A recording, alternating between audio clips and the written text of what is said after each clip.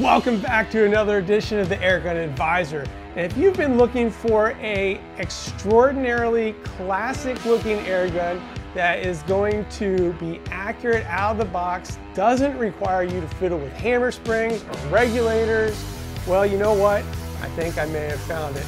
And that's right here with the Daystate Huntsman Revere, as this managed to check all of those boxes.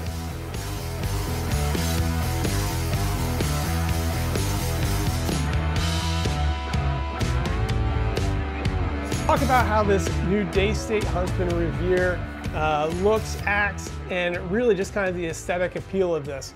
So as you know, the Daystate Huntsman Revere follows a long pedigree of the Huntsman rifles that date back to the very first one called the Huntsman MK I.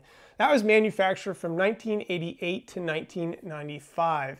Today's model, known as the Huntsman Revere, comes with a ton of upgrades since that original form, including a match-grade barrel, setback, two-stage trigger that breaks like glass, huma regulator, true left-handed and right-handed configurations, side cocking lever that we have all been asking for, as well as an easy load, high-capacity magazine, single-shot tray, and a very, very efficient Harper sling-shot valve that we have known about for years. So in comparison to its predecessor, the one before this, the Huntsman Regal, you'll notice that the air cylinder up here is no longer blued. Rather, it has a hard black finish on it that's going to really protect the metal, especially if you're one of those people that are going to take your airgun into the field, as well as to help reduce the need for cleaning of pesky fingerprints or dirt and grime of that rifle, and really reduce the amount of maintenance that you're going to need to do. It does have a new breech to house the new tweaked side lever system that we've all been asking for. And as one final option, you can always add a moderator to this, as they've added 1/2x20 threads, like many of the airgun rifles we see today. Of course, after trying a variety of moderators to see what might provide the best accuracy, I was pleasantly surprised to find that the option of the 0 dB moderator that they include on the websites was the best moderator of the variety that I got to choose from.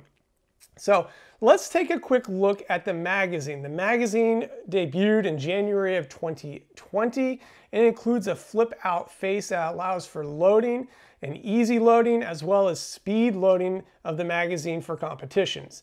In 177, you can load 13 shots. In 22 caliber, you can have 11 shots, and 25 caliber holds 10 shots.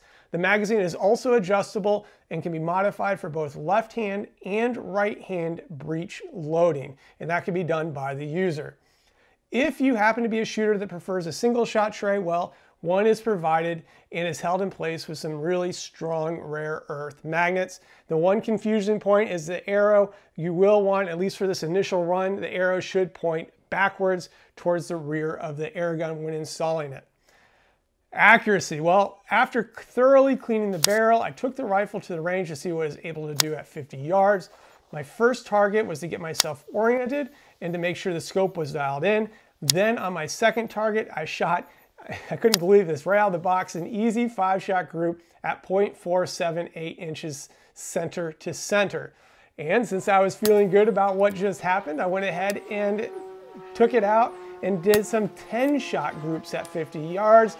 And I did 4 of them just to look at the consistency.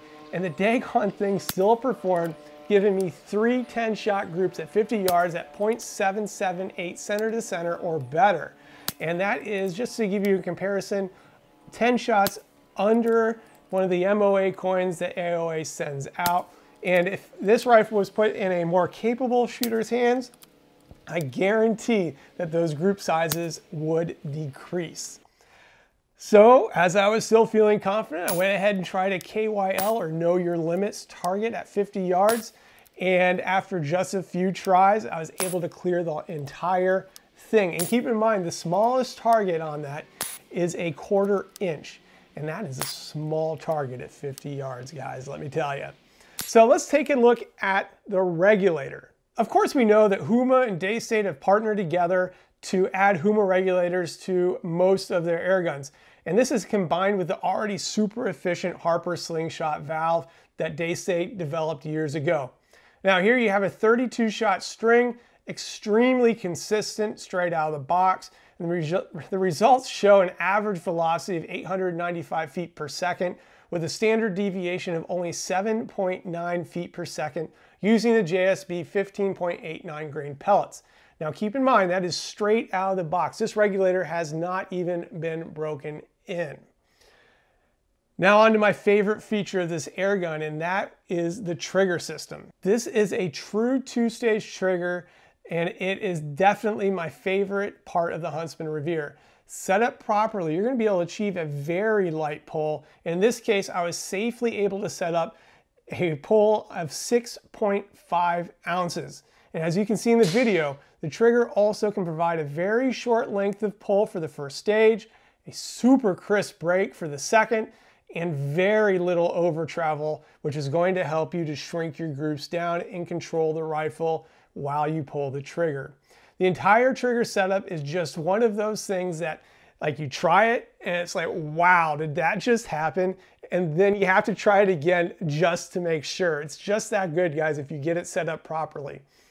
At this price point, and with the long tradition of success that the Huntsman line has, the features that this rifle has, in my mind, it really is a must-have airgun on any true airgunner's list. The only change that I would make is changing out the fill assembly, and that's getting rid of the fill adapter and move towards the more plug-and-play male quick-release fill port that we're seeing on a lot of other airguns. Otherwise, this airgun is pretty much daggone perfect for a hunter, a plinker, or even those of you who are target shooters. Guys, I hope that you appreciate this review. Please take a second if you do and give us a thumbs up. More importantly, hit that subscribe button so I can continue to provide you with these honest, high quality content. And as always, thanks for tuning in. And until next time, may your trigger pull stay smooth and your pellets fly straight. And we'll see you again here next time on the Airgun Advisor.